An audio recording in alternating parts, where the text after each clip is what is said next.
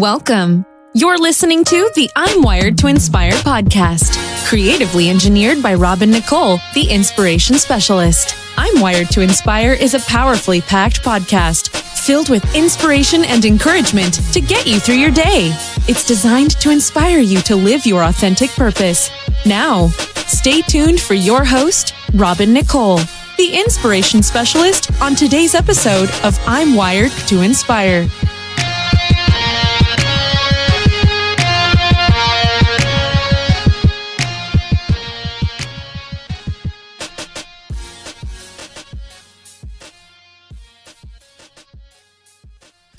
Hey everyone, and thank you so much for joining me today on my podcast. Y'all, I happened upon a 5-minute video last night that literally got me all the way together. I thought it was amazing. So I'm telling you right now, I definitely have the link below this episode because you have to see it for yourself, but I got to talk about it. So basically, I want to talk to you guys today about waiting, but waiting from another perspective, which is what they talked about. So essentially, they were saying how Jairus needed a miracle for his daughter. He needed his daughter to, he wanted Jesus to come and, help his daughter so that she could stay alive. Well, if you read in that chapter, you'll discover that on the way to go meet his daughter, there lies the woman with the issue of blood.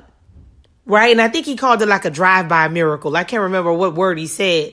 But basically, the woman with the issue of blood was there, and she just kind of popped up on the way to a hurried situation because, Jairus was like, I need you to come and save my child.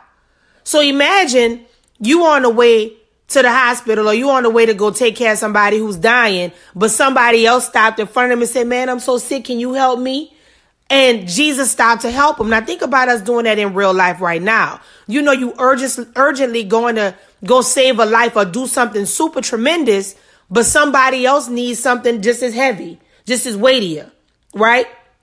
Whatever this was with his daughter, this was a new thing. This had just happened. Well, this woman had been struggling 12 years. So normally we focus on the woman with the issue of blood, but in this particular case, we're talking about Jairus, and we're asking, hey, what would you do if somebody got blessed before you and you feel like you were the person that waited? It was your turn in line. Y'all, it's just like when people get really angry when people skip you in line because your whole thing is, I've been waiting. You didn't take the time to chill in this line with me. I had to stand here the whole time. You can't just run up. Imagine how he was feeling. Okay. This woman rolls up, gets a quick drive-by miracle, and he basically has to just wait, And meanwhile, back at the ranch, this dude's daughter dies. So the entire time, God knows he has to resurrect his daughter. He already knows it's not going to be what he's thinking. But the whole time, imagine, how many times we get in situations and we are on the way to the blessing and on the way to the miracle, and the Lord has to stop for some reason, or you feel delayed, or you're on pause. I truly, truly, truly hope that those of you who are listening, who have been in that situation many times like myself, you see other people around you getting blessed.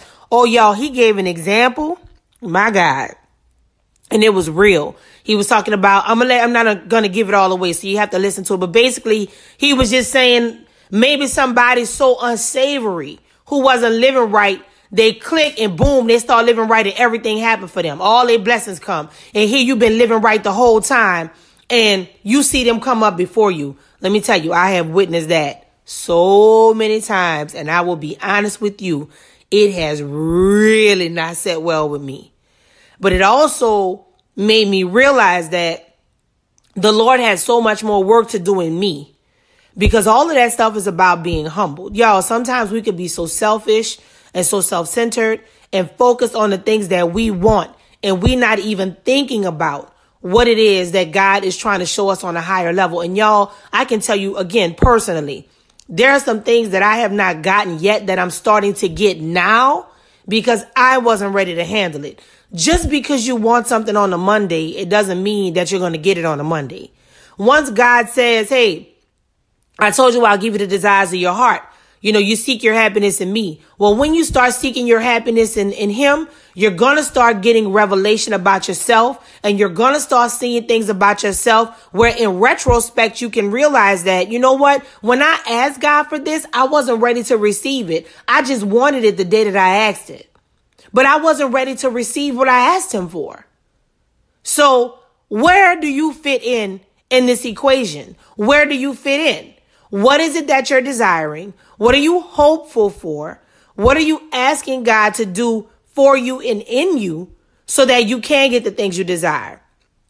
And before I wrap up, again, please look at the video. It is literally 5 minutes. It is so powerful in 5 minutes. But I want to say this to you. I want you to think about this before we ride out. Is it more important for you to get the thing that you want, or for you to know that you are in such right standing with God that he was actually willing to give it to you because he knew you could handle it? Think about that. What's most important to you? When you figure out that answer and what's more important to you, that's going to say a lot about where you are in your life and the things to come.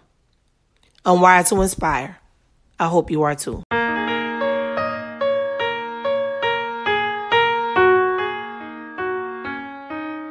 Thanks for listening to I'm Wired to Inspire podcast at I'mWiredToInspire.com. If you enjoyed the show, spread the word and be sure to hit the 5-star rating on iTunes. For more information on this podcast and inspirational products and services, log on to I'mWiredToInspire.com. And remember to live your authentic purpose. Thanks again, and see you next time.